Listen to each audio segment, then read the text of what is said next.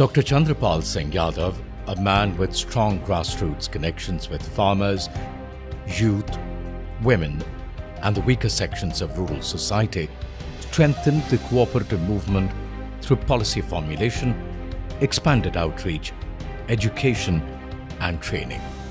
As the president of the National Cooperative Union of India, he focused on empowering women through leadership development programs, fostering education through the establishment of the National Council for Cooperative Training Centres across India, establishing the Skills Centre for Cooperatives, and expanding the cooperative program to school and college campuses.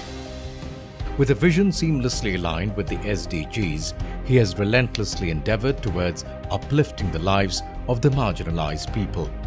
He also protected the autonomy and independence of the cooperative movement by strongly opposing government measures that could have adversely affected such autonomy.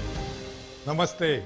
It has been my privilege to serve the ICA AP Regional Board as Vice President for the past 10 years. If I am elected as President, I will work towards encouraging more countries from the Asia-Pacific region to join as members of ICA AP. I will ensure the expansion, democratic character, and autonomy of the cooperative movement. I will work tirelessly to expand education and training initiatives across the region and build a roadmap for innovation. I hope you will vote to give me this opportunity. Thank you.